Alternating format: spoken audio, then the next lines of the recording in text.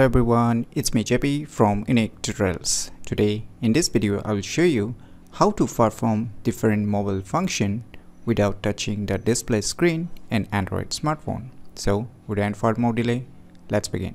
So right now you can see my Android smartphone. So firstly what you need to do is just open the Play Store, and in the Play Store just search for one application named as MicroGuesser. Just search this application.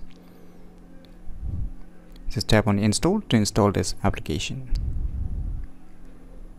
So once the installation is done, just tap on open. On opening, it will ask you some permissions. Just tap on allow, click on agree, and just enable this first option, MicroGuesser. And now just tap on this install apps and just enable this MicroGuesser basic service. Just enable this. Now move back. Now you can see here below the guessers, rotate x-axis any single sensitivity 10, rotate by y-axis any single sensitivity 10 will be perform the back function, and rotate by z-axis will function the recent task. So let me show you.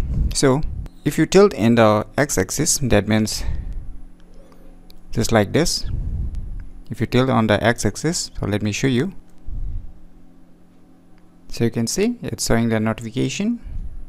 And now if you tilt on the y-axis, that means just like this. So you can see the back function. And if you tilt on the z-axis, just like this, so you can see it's recent tab. So you can clearly see here rotate x-axis, that means you need to tilt like this x-axis, and the y-axis will be this way, just this way, and the z-axis will be this way. So you can change these options by going to inside its settings.